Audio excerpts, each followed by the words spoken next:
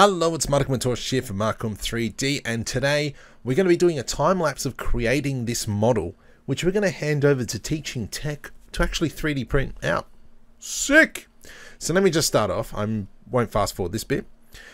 This is a helmet that I've already printed, but I printed it in parts. It didn't really come out as nice. I would love to do a full 3D print, so I've partnered up with Teaching Tech. His YouTube channel is in the description. Please check him out. He is amazing. He knows his 3D printing a lot better than me. But this is the helmet that I've printed off, and this link is down below from Thingiverse. I know I'm just going to go tab into edit mode. First off, let's just fix up the mesh here. Let's go wireframe. Let's click wireframe. Let's go tab into edit mode. First up, I'm going to go B. Oops, select on this side. B, and we will select all this.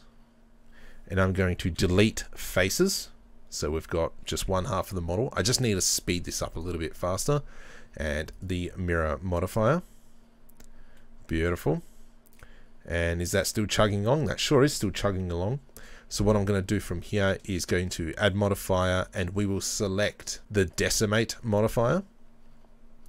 And I want to decimate this thing by not that much. Let's go 0.1. And I'm just going to tab into edit mode. Let's click apply. That's fine. And now the mesh is a lot smaller.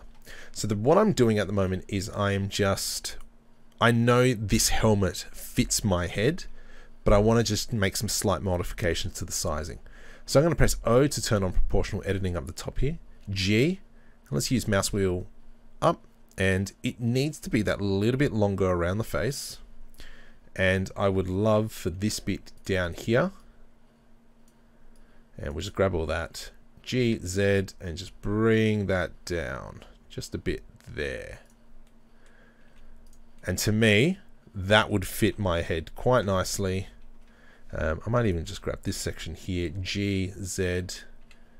Alright, so now we've got a helmet here.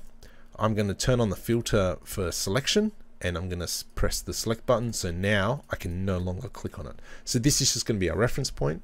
And when we get our basic shape, we will clean it out. We will get rid of it and work off our helmet. So enjoy the time lapse.